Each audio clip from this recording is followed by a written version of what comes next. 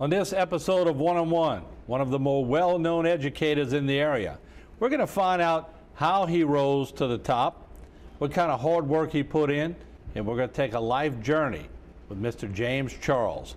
It's all next on this episode of One-on-One.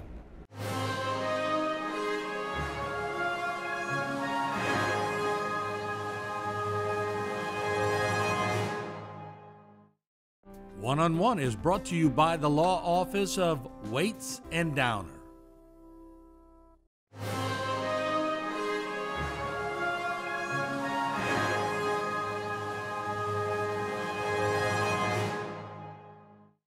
And welcome back to One-on-One. I'm Martin False, and as I told you going into the break, our guest tonight is Mr. James Charles, who sort of worked his way up to the top in very interesting fashion. So tonight, we're going to learn a little bit more about Mr. Charles and his journey as an educator and also as a community activist along the way.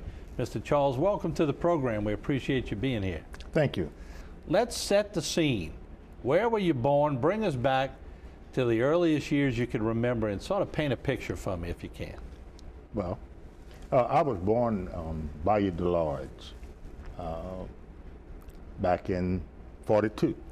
And we were raised there. It was 8 children in the family, mother and father, who did not have the opportunity to receive maximum education, but had a burning desire that every one of us would reach our optimal potential.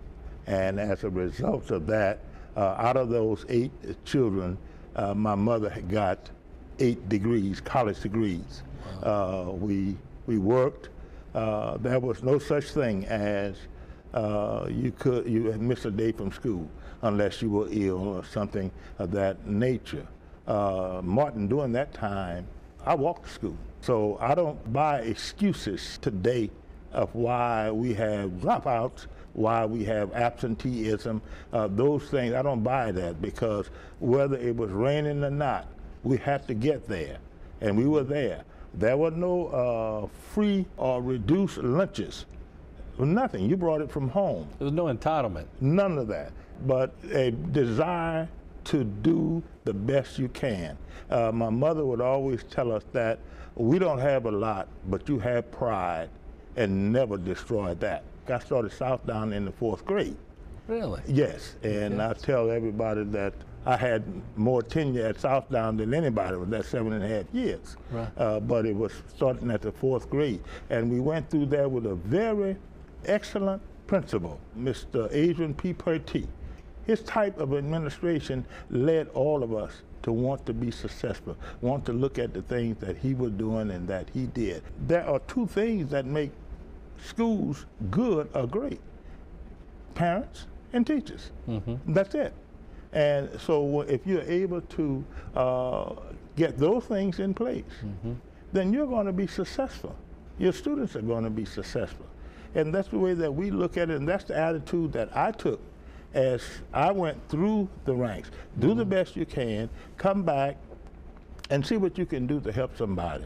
And that's the things that I learned coming up, and for that to be excellence in the things that was done, not just do it because we had to do it. Mm-hmm. We took pride in having our words on Friday placed on the bulletin board at school. We took pride in being better than the girls in the class. Mm-hmm. It wasn't never that thing that we were going to slack back and not do anything. It was always a prideful thing that we had. It made it a fun competition, in other words. Absolutely, absolutely. Now your mom, was she the disciplinarian of the family? Who was the disciplinarian? Well, obviously, the mom was always. So she took care of that part while he worked. When we walked into that yard coming from school, you better be ready to go over everything that you did at school. Mm-hmm. You know, what was the reading lesson about? Explain it to me. What was the math assignment about? You had to bring that to her, and she was there with us. And later on in life, when she was able to do it, she went back to school. And my father was an avid reader, even though he had fourth grade of formal education, this guy would read all day and every day. And he kept us in check with that because he would come up to you and he ask you questions. And you know, it was always about education in our home. They could have been like a lot of average parents and not challenge their kids, but they challenged each and every one of y'all to where you said 8 college degrees. That's pretty good. They were approached by people, and they would tell us that all the time. They would come up to them that you have all of these boys. There were 7 boys and 1 girl. All of these boys, why don't you put these boys to work? And you can get money, and you all can have more money. And they can go out into the cane fields. And my father we lived on the farm. My father never worked in the cane field.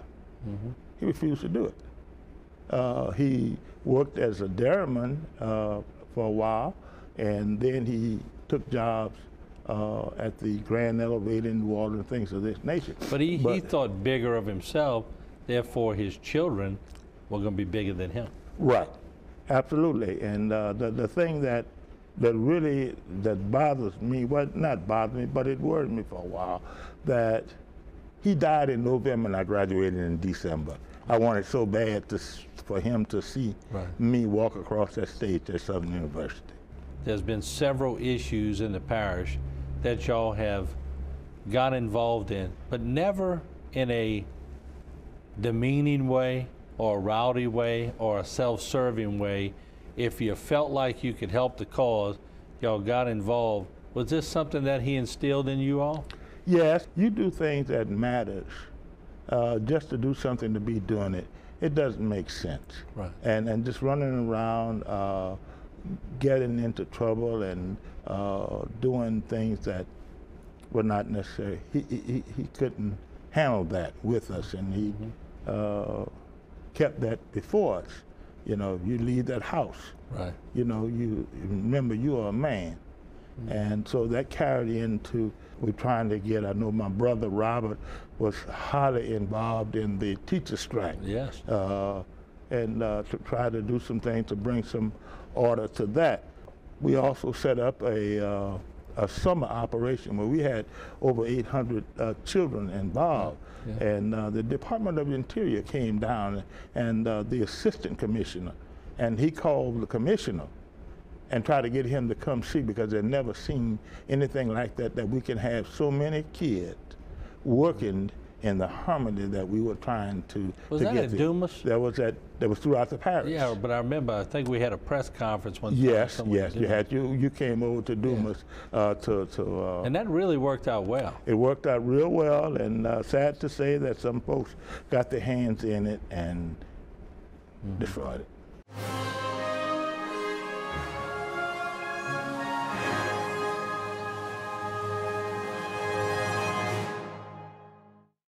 For all of your cases, including those with catastrophic significance, call Waits and Downer Law Firm.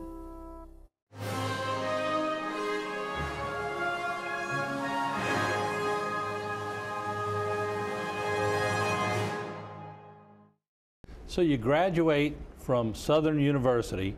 What was your first job? 8th grade math teacher at Southdown High School.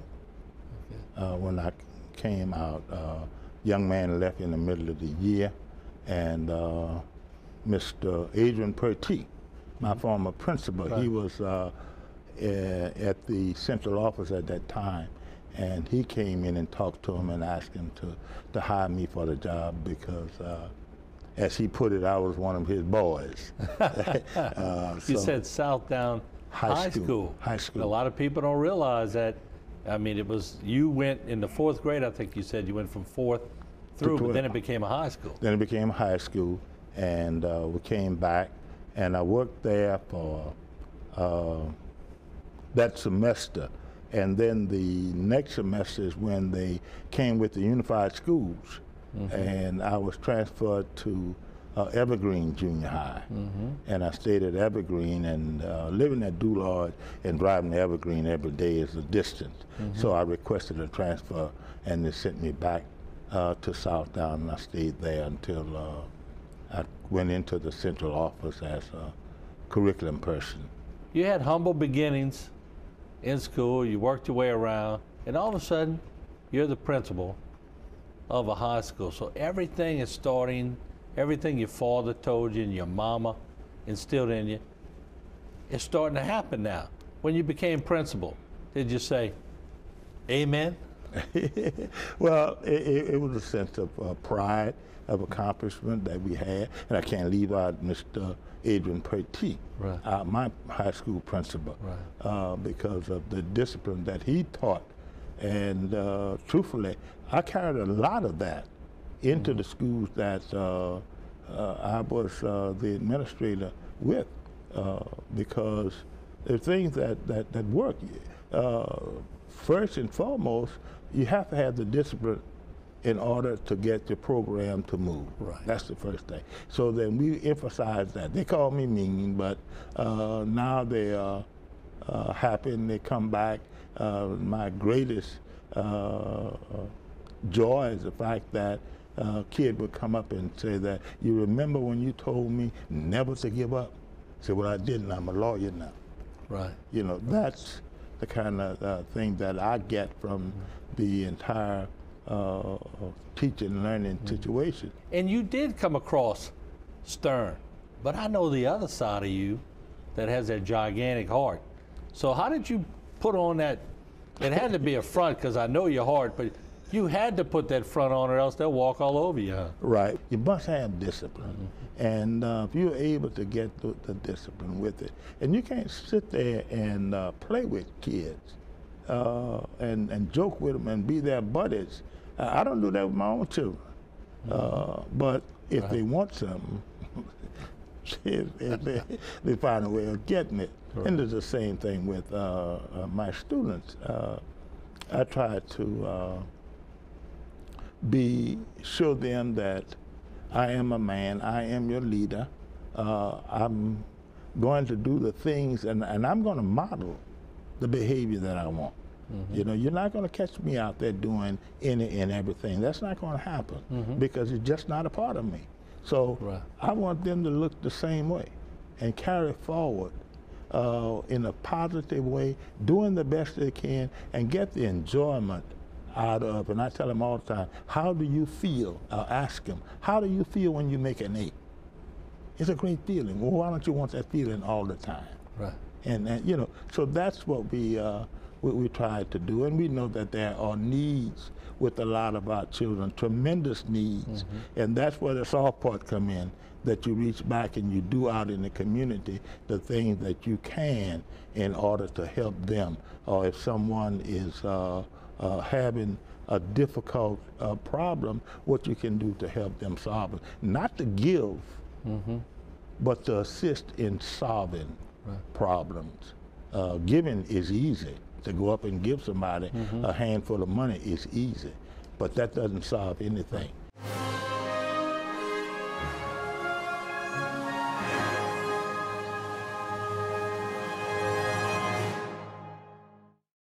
For all of your cases, including those with catastrophic significance, call Waits and Downer Law Firm.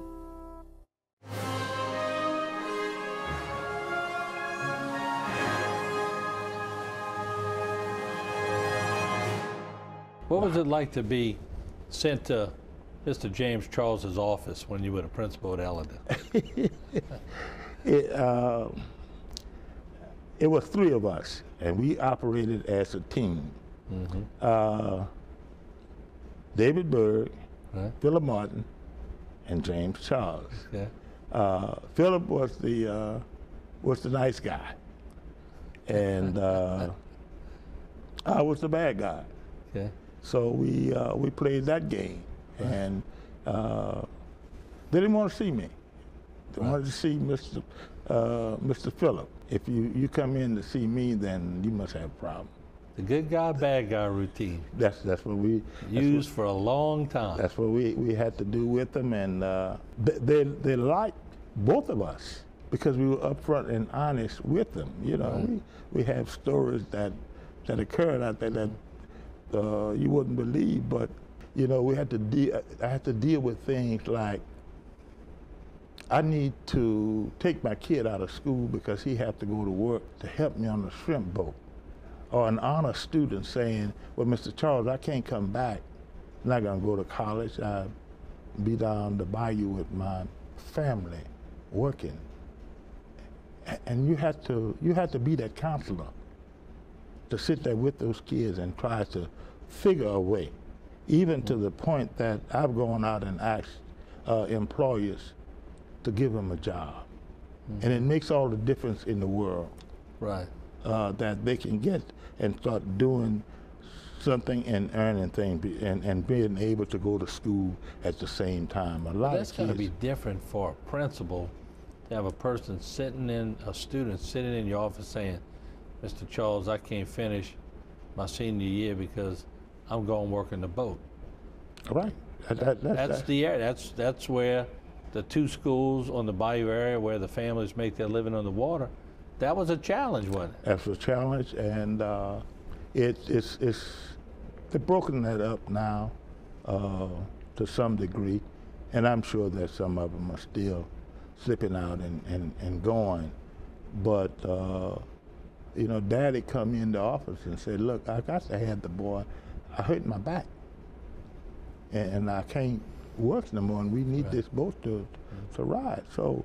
And you feel for the parent too, because they're trying to put food on the table. Right. But you see the potential of the student, and you don't want to lose them at that point. Right. That's where you do everything that you can do to help those people, because that falls into that category of fall on hard times.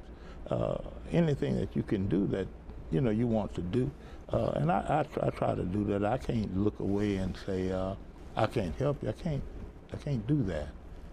So if it's going out and ask somebody to give them a part-time job and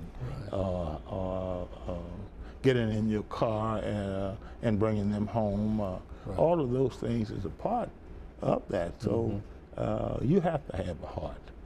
But then by the same token, you can't have them sitting in your classroom tearing the classroom up either. Right, that side of it comes back out. So a lot of these situations that you were in with some of your students, you would fall back into, what did my old principal do to us? Right. As I said, he was very strict, and you couldn't miss the bus. That was a no-no. You didn't come to school if you missed that bus. So you had to be on time. And I carried that, whether that was teachers or students. You have to be here. You were a half hour early for the show today. Right. That's punctual. Yeah, I didn't want to come here. Well, no, but that's, I mean, that's, you're practicing what you preach. Right. So, that's one thing, and being an academic student is another. Ball and all of that's good. I love sports, but at 8 o'clock to 3 o'clock, you're a student.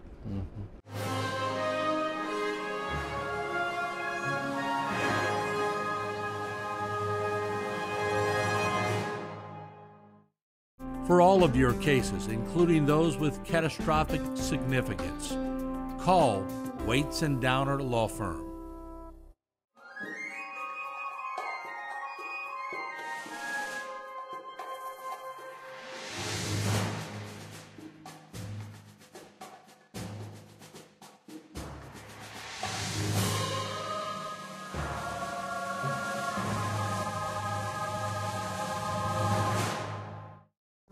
This one-on-one program has been brought to you by the law offices of Waits and Downer.